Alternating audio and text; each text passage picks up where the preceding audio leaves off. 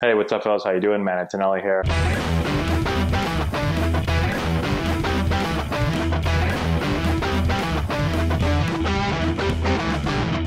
Hey, what's going on, guys? How we doing? Man, Antonelli here. Today, we're talking about trying to get rid of excess arm movement in the swing and trying to feel the hands work. Couple things. Two things happen when I see hitters that rely too much on the arms and not enough on the hands. The first thing is that you'll see swings that get pushy and they get downhill out front, right? So the barrel isn't turned deep. The arms and the upper body outrace the turn of the rest of the body.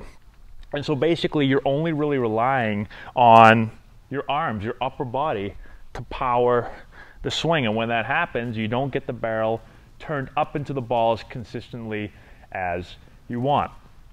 The other thing that I see happen when there's too much arms involved is that the barrel drags and gets lost. So you'll see this move right here. A lot of arms, no hands working, and you'll see the barrel start to get lost and you'll lose the barrel here. A lot of times, actually, people will see this swing and they'll think that it's the back shoulder dropping that's causing the barrel to get under the ball, but it's actually too much arms. This rear arm especially will kind of lead, the barrel gets lost, kind of drags through the zone, and I'm not able to release the barrel to the ball, okay? So those are the two things. It's either a pushy upper body outracing the turn, or it's rear arm leading, barrel gets lost back here, okay? Now, how do we get away from relying too much on the arms and feeling the hands being able to turn the barrel back? A couple things. The first thing is that I've got to feel when I'm getting ready to hit that I pull back, all right?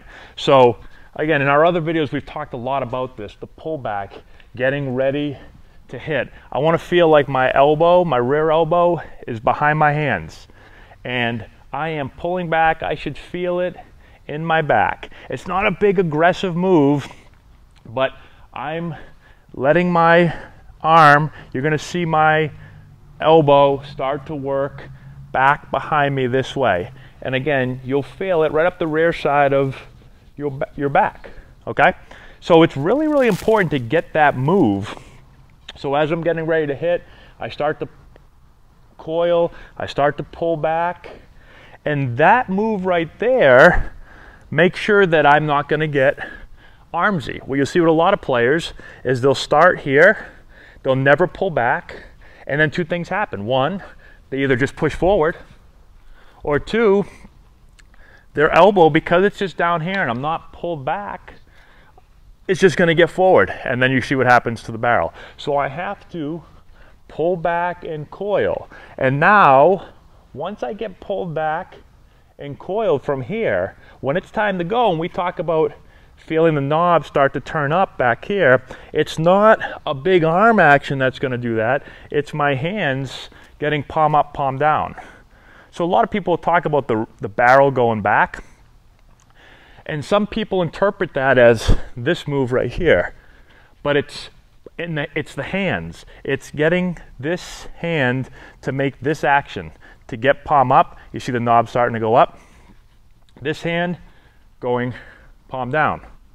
That's the move right there. Now when I make this move and I start to turn the knob up, my arms, my rear arm is going to work under, my lead arm is going to work up. But it's not the arms doing it, it's the hands doing it. And I don't lose that feeling of pulled back.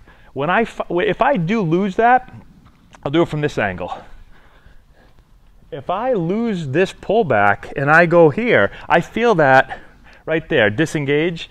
Now I'm going to get armsy. But if I feel pulled back and now I start to tilt back and I start to get palm up, palm down, I never lose that feeling of the pullback, okay?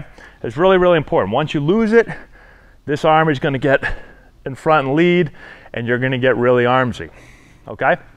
Same thing we talked about when the upper body outraces the lower body.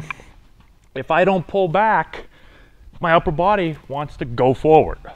And I want to pull back so I can turn the barrel deeper. So I've got to pull back. If I don't pull back as I'm getting coiled and I'm just here, I want to go forward, or I want my rear arm to lead. Okay? So look at your swing, watch your swing on video. A lot of players, and the idea of turning the barrel and getting the barrel to work back, that's all over, you know, Twitter, Instagram, YouTube. A lot of players talk about it, but you have to make sure that you're doing it the right way and not thinking, right? I see this move all the time, and I talk to players and say, what are you trying to do with this? And they say, well, I'm trying to get the barrel to work back. But they're going to lose the barrel. It's really an armsy, a lot of arms working here. Barrel's not really doing anything, just kind of falling back here and you're going to lose it. Versus this feeling right there. So hopefully that helps you guys out. Let me know in the comment section below if you have any questions. Subscribe to the channel, share with all your friends, all that good stuff, and we'll talk to you later.